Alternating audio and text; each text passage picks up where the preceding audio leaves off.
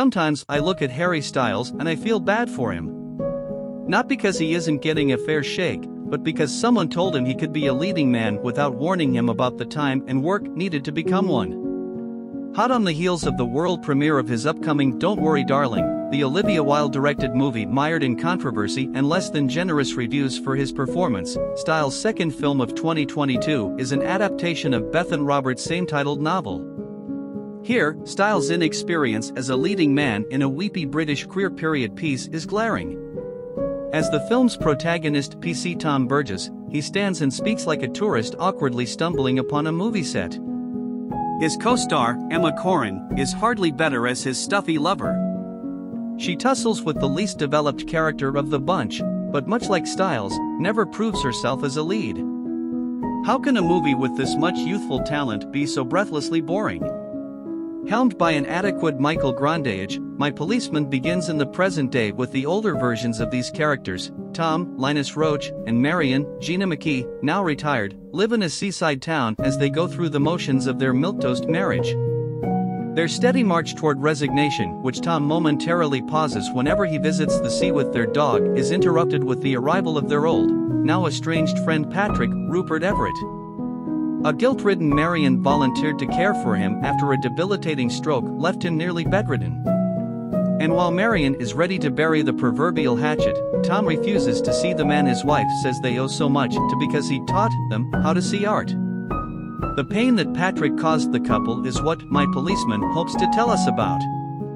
And yet, how it tells us, and what it thinks we hope to gain from this story, comes with little flair and even less self-awareness. The past on a sunny beach in 1950s Britain, where Marion, Corrin, sees the dashing Tom, Styles certainly isn't lacking in the looks department, running across the sand. He teaches her how to swim, the pair soon start dating. Humble and working class, Tom is the total opposite of the educated, arts-focused Marion. It's why Tom goes to such lengths to read about paintings. The two eventually meet Patrick, David Dawson, a museum curator who knows Tom from being a witness in one of his cases. The trio become inseparable.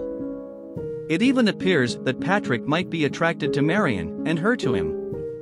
That is, until we discover that Tom and Patrick are in a closeted sexual relationship. The messy triangle that forms from these two competing relationships is meant to suggest tension and sympathy for a hopelessly romantic woman seemingly being a victim of two men, who are also victims of the country's homophobic laws. We come to find, however, that this trio doesn't fit into easy boxes. Tom demands law and order, Marion is homophobic, and Patrick is somehow their friend. This conundrum would provide juicy drama if any of these actors possessed a speck of chemistry with the other. It doesn't help that Grandage, through his blocking and coverage, and the editing by Chris Dickens, Slumdog Millionaire, try their best to hide Styles' deficiencies. His physical understanding of the character lacks specificity, his line deliveries are monotone, he doesn't project allure. There is no interiority or charm in anything he does. Even his sex scenes, where Grandage confuses bare skin and moaning for passion, are without bite. Instead, My Policeman finds smoother ground in the present-day scenes with a trio of older actors who can elevate a script.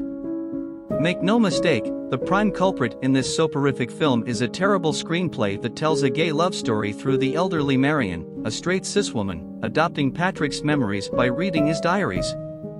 It's also frustrating how the script setup is initially intriguing, only for a twist to throw all of the built-up tension and angst out without a coherent vision for what comes next.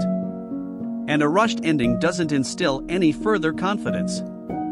The fact that the inner lives of these characters are so underwritten you barely understand their psychology, especially with the flawed Marion, who still might be homophobic, makes them unmemorable. My Policeman is surface-level queer representation lacking in visual imagination and begging for better performances. It's the kind of glacially paced movie that sticks around for 2 hours and tells its viewer nothing new, a series of moving images without any sense of emotion or wonder. My Policeman commits the gravest of crimes, it's soulless.